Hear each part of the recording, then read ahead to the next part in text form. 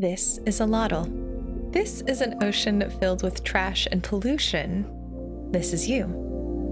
And in Loddlenauts, an upcoming indie game by Moon Lagoon, you're tasked with cleaning up the ocean so that loddles like these can go from floundering to flourishing. This is now my second time playing a demo of Loddlenauts, and you can watch my first impressions video linked in the description of the first time I played. One of my hopes in playing this updated version was that I would be able to see how the game would feel as we progressed beyond the tutorial, and if there was going to be any, sorry, I have to say it, depth to the progression of the gameplay. The most recent builds did include a new area that allowed for even more progression than the first time I experienced the game, and I'm happy to say that this latest gameplay left me wanting more in a very positive way, and there were even some thematic and narrative tidbits that the devs included that were very intriguing and made me feel like this would go beyond a simple feels good to clean energy. But first, a quick summary of the gameplay. You've been sent to a polluted planet to clean its oceans and make the world habitable for its creatures again. While your supervisor doesn't necessarily encourage questions, a pretty big one I had while cleaning was how the mess got here in the first place. We quickly learned that the company Guppy is responsible for all of the mess, but the vast majority of the game isn't spent investigating that, at least for now. Rather, you're here to take direct action in cleaning up by using a vacuum gun to suck up all the floating bits of garbage, as well as clear out hazardous goop that has overrun the landscape.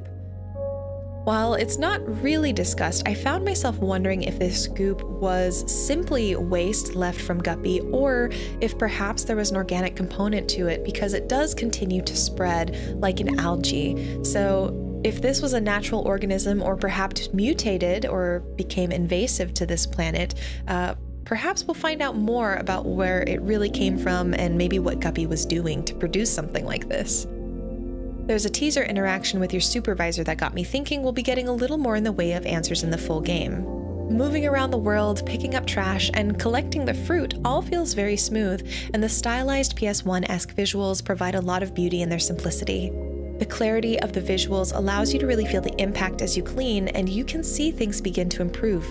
The inventory provides enough space that you can collect a decent amount of materials before needing to come back to your hub to recycle them, so you're not having to consistently go back and forth, and it's incredibly satisfying to get back to your base with a huge haul. I appreciate that when you start, there's a limited amount of O2 that you have as you clean, which does provide you a little bit of impetus to go back to your hub in the first place, but it doesn't deplete so quickly that you're consistently being pulled out of the flow of cleaning. Recycling the item you collect provides materials that you can use to upgrade your gun, increase your O2 capacity, and add helpful stations along the ocean floor, making progression feel pretty smooth. I don't know how much more complex it'll get. As it stands now, it never felt too grindy or difficult to gain the material needed for upgrades, which generally match the overall gentle tone of the demo. Cleaning an area doesn't take too long. I think I took about 30 minutes for this particular area. Honestly, it felt perfect. If each area was approximately that much time, with perhaps a few levels near the end that are longer, maybe a few at the beginning that are short, this could make for a very perfect before bedtime game where you just go in, clean an area before you go to sleep, and feel very good about winding down the day. Now, the loddles. In addition to cleaning up the world around you, you'll notice creatures that have been impacted by the growths and trash. These poor loddles need your help, and while your supervisor doesn't necessarily want you spending time on that, how could you not? They're too dang cute. Cleaning them up also helps your cause. Infected loddles can continue to spread the goop to plants that they pass by, so there's a practical element to making sure and help them. But my favorite part of this game is, after helping them out, you can interact with the loddles. You can signal to them, feed them, ask them to follow you around, and it adds a playful, almost Tamagotchi-like feel to the game that provides a bit more warmth and impetus as to why you'd personally care about making this place better.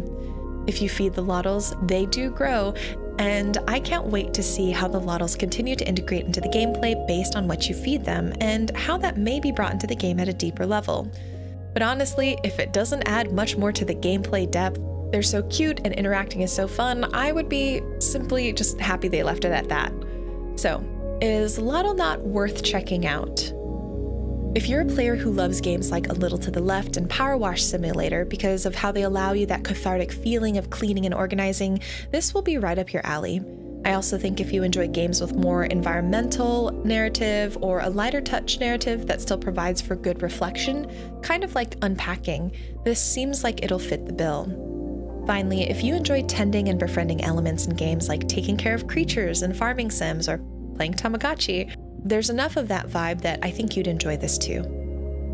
Now, if you're someone looking for incredibly complex systems, mechanics, intense action, weighty narratives, this may not fit what you're looking for.